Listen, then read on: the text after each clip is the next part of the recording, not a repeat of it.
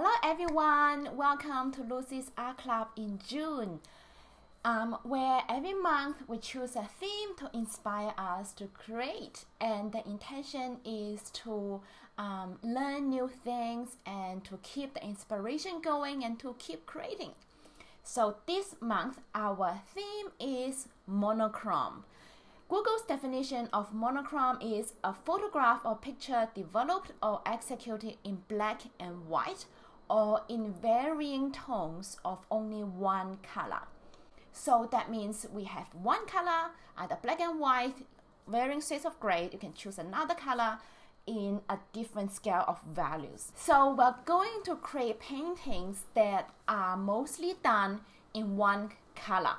It can be different shades of gray, or pink or yellow or blue, anything that you fancy. And you will see in the example artworks that those paintings are done in mostly one color, but sometimes the artist will add just a touch of a contrasting color or something.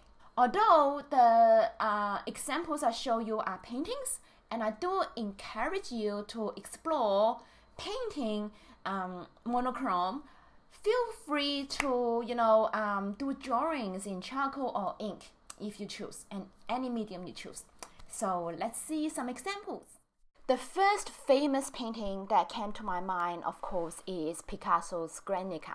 This is just black and white, but I haven't seen it in person, but from what I've heard and watched YouTube videos and that kind of things, it's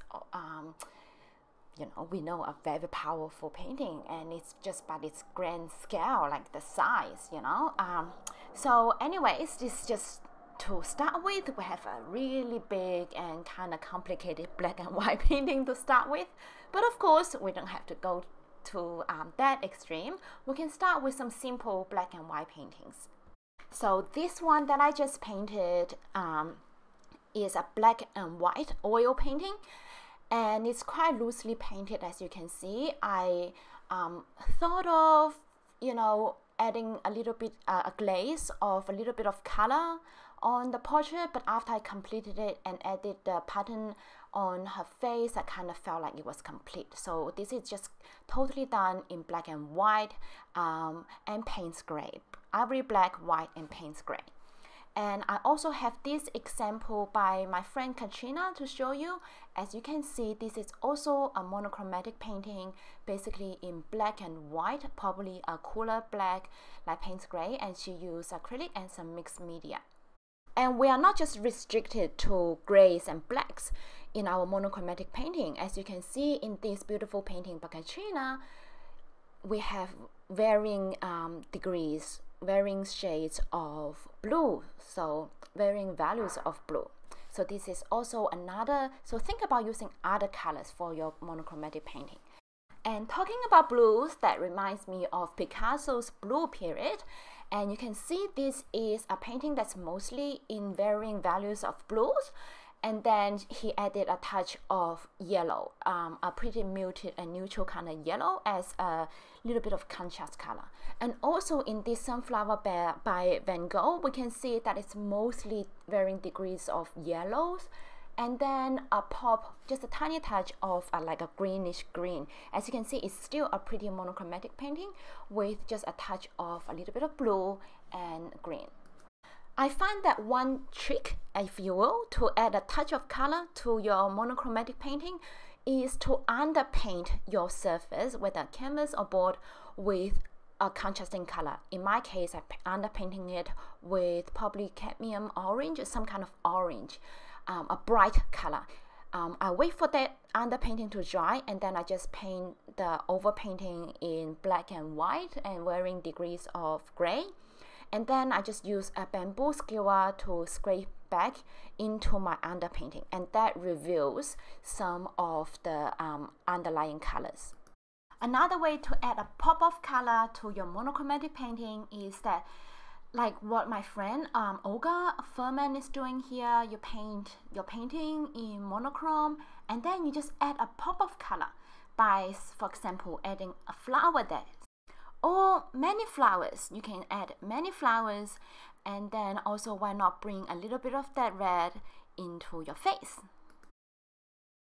And if you want to go a little bit more colorful, I think this self-portrait by Van Gogh is a really good example. This painting, as you can see, is mostly in varying degrees of like a more neutral kind of blue, right? And then he added his complement, which is orange, and it's also pretty more muted in a way. So you can use mostly one color and then add a touch of its complementary. And this is another one by my dearest Van Gogh, my dream lover.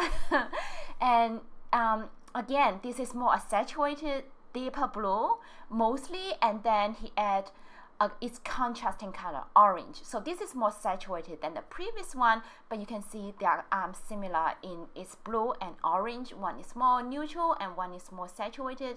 And basically, I still feel like it can still go with a monochromatic theme, but with a touch of its complementary.